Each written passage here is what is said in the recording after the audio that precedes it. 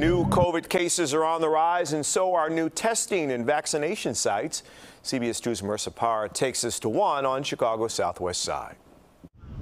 Within the Ford City Mall, Georgia Johnson Banks celebrates a breakthrough. In between shopping for clothes, she shows us her newest accessory, the Band-Aid for her COVID vaccine. I've been saying I'm going to get the vaccine. My friends have all done it. As in my mind, I'm thinking, what took me so long? It's so simple. She's the first to get the shot at one of two new sites debuted by Agile Technologies. This one in Ford City Mall offers not just the vaccine, but rapid COVID testing. Now we're finding out, because of the Delta variant, that even the people who are vaccinated are being infected again and reinfecting others. Now we're getting into the danger zone again. A CDC study found large public gatherings in Massachusetts were tied to hundreds of COVID cases that followed. 74% of those infected were fully vaccinated.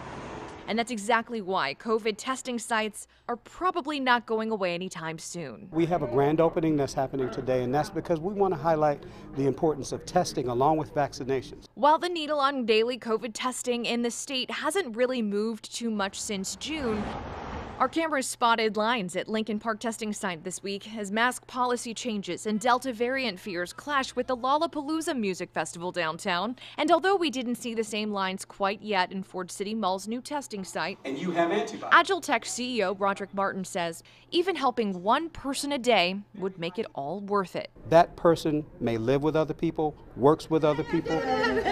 If we can impact one life positively, it's exponential. Just over 58% of Illinois adults are fully vaccinated, and just days ago, the city added 9 more states to the Chicago travel advisory. So if you're trying to catch up on the latest guidance as it continues to develop, or if you want to learn more about these testing sites we just told you about, head to our website. Reporting live from the Streetside studio, Marissa Parra, CBS 2 News.